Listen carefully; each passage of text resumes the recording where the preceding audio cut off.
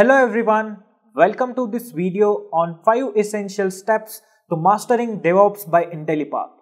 DevOps has emerged as a critical aspect of software development, enabling teams to deliver high quality products at a faster pace.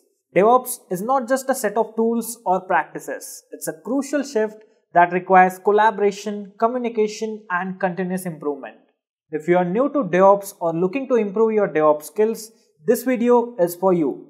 In the next few minutes, we'll explore 5 essential steps that will help you master DevOps. These steps are practically proven and designed to help you implement DevOps best practices in your organization. Whether you are a developer, an operations specialist or a manager, this video will provide you with valuable insights into how you can leverage DevOps to improve your software development process. But before we begin with the session, make sure to hit that subscribe button and bell icon so that you won't miss out on any technical update coming from our Intellipaat YouTube channel. Also guys, keep in mind that DevOps is not a career which college pass out students can opt for. It is meant for people who are already part of software development procedure and are looking for growth in the field. Of course, stuff like knowledge about programming, operating systems, testing and deployment is a must. Beyond that, there are few more factors that build the basic notion of DevOps. Basically, we are going to touch upon them as these 5 essential steps or factors. So without further ado, let's dive into the session. The first step that you can take towards entering into DevOps is contemplate the DevOps culture. To become a DevOps engineer, the first and foremost thing is to understand the DevOps culture. It is all about different teams working together towards a common goal. In other words, there should not be any blaming culture between different IT teams. For example, if you are a DevOps engineer, never say it's not my job. Say, let me see what I can do to help. How you respond has a significant impact on collaboration. It doesn't mean you have to spoon feed people and do others' work. IT leaders and decision makers should ensure the entire team is mentored on DevOps cultural aspects before getting into DevOps toolset. It avoids lot of confusion in the team. It usually doesn't happen in organizations and they end up having a DevOps team for operations, which again ends up in a siloed structure. People would stop hiding the truth and stop blaming others for project issues once they understand that an issue in project delivery has to be addressed in a collaborative manner rather than pointing fingers.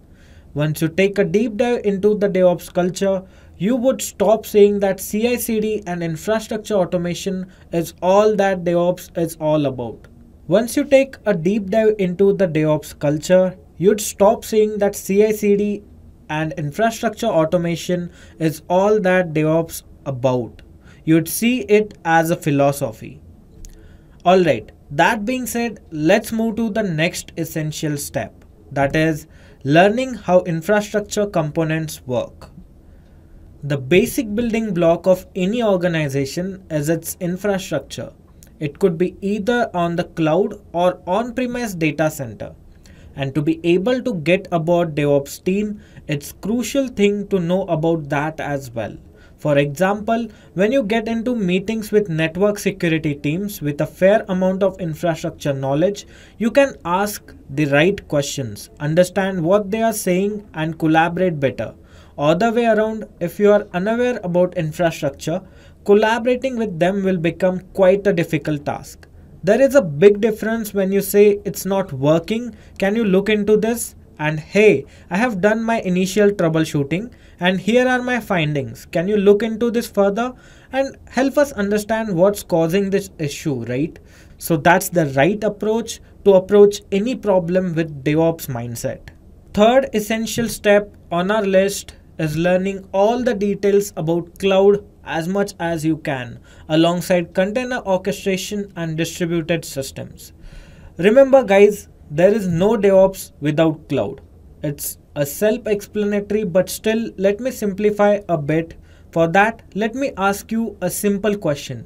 Would you think about doing DevOps for your local machine? The answer is straight cut no, isn't it?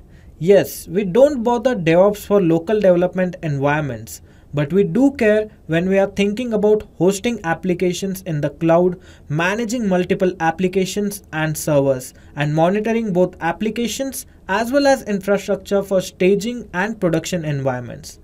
Currently, there are multiple cloud service providers out there, out of which three are holding top market share. Those are AWS, Azure, and GCP. To be part of DevOps culture, you must learn all the toolkits available on these platforms. Moving to the next slide, let's also talk about container orchestration and distributed systems. Distributed systems are the basic building blocks for modern scalable infrastructure.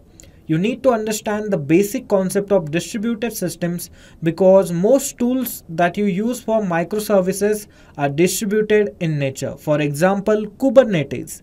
Also, container adoption is increasing day by day. The organization you work for might not be using containers now. However, it is best to have hands-on knowledge of container technology like Docker or Podman. It will gain you some competitive edge among your peers. Once you understand Docker, you can start learning about container orchestration tools like Kubernetes, Docker Swarm, etc. These platforms are best suited for microservice-based architecture. Also, there is a concept of service mesh. It is an advanced topic in the container space. If you are a beginner to container toolset, you can learn this after gaining a good amount of knowledge in container orchestration and microservice-based architecture. Now that brings us to the next, that is fourth step on our list, that is observability, logging and monitoring. Next essential step on our list is observability, logging and monitoring. These things are basically fundamental aspects of an infrastructure. All apps deployed in the infrastructure will produce logs and metrics. Logs are pushed and stored in a logging infrastructure based on architecture and design. Every company would have a logging and monitoring infrastructure. Commonly used logging stacks are Splunk and ELK. Also, there are few SaaS companies like Logly which provide logging infrastructure.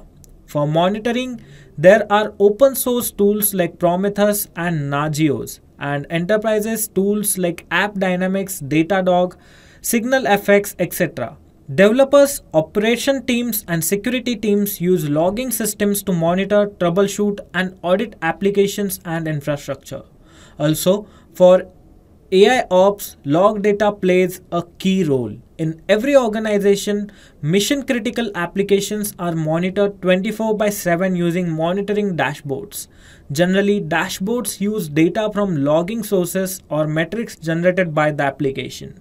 Also, there would be alerting systems that use the rules configured in the monitoring systems for alerting. For example, an alert could be triggered as a Slack notification, Jira ticket, email alert, ServiceNow incident ticket, or Xmatter phone call. Alerting workflows differ from organization to organization. As a DevOps engineer, you should be able to query logs and troubleshoot issues in non-prod and prod environments. Understanding regular expressions is very important to query logs in any logging tool. Final step we have here is master continuous integration and continuous delivery tools. Continuous integration and delivery pipeline is essential in software development using DevOps approach. Basically guys, continuous integration is a software development practice where developers merge every code change they do into a single repository. Whereas on the other hand, continuous delivery is a term related to implementing code changes that are automatically built, tested and prepared for a production release. Some of the commonly used tools that you can put to use to this end are GitHub, Travis CI, GitLab, Bamboo, Azure DevOps and Jenkins. Also, to contemplate the field of such vastness, a well-tailored training program will be the better opt to choose. While the internet is full of wonderful and free resources like these, it won't give you the structured approach or hands-on practice that you need to become DevOps professional. If you want to become an employable DevOps person, the most effective way to do so is through a specialized program or course. Intellipaat does provide state-of-the-art certification that is designed according to different sets of industry standards, and it can definitely act as a ladder for your career change with an exciting salary hike. So visit the website and start exploring. That being said, I wish you good luck on your DevOps journey. I hope these steps will help you plan your learning schedule. That's all we have for this video. I hope this video was informative for all of you guys out there willing to take your career to new heights with DevOps. Thank you for being here till the end of this video. If you have liked this video, make sure to hit that thumbs up button. Also, don't forget to enable subscribe button to never miss any update from Intellipaat YouTube channel. Just a quick info guys, if you want to make a career in cloud computing, then Intellipaat provides an advanced certification on cloud and DevOps by IIT Madras.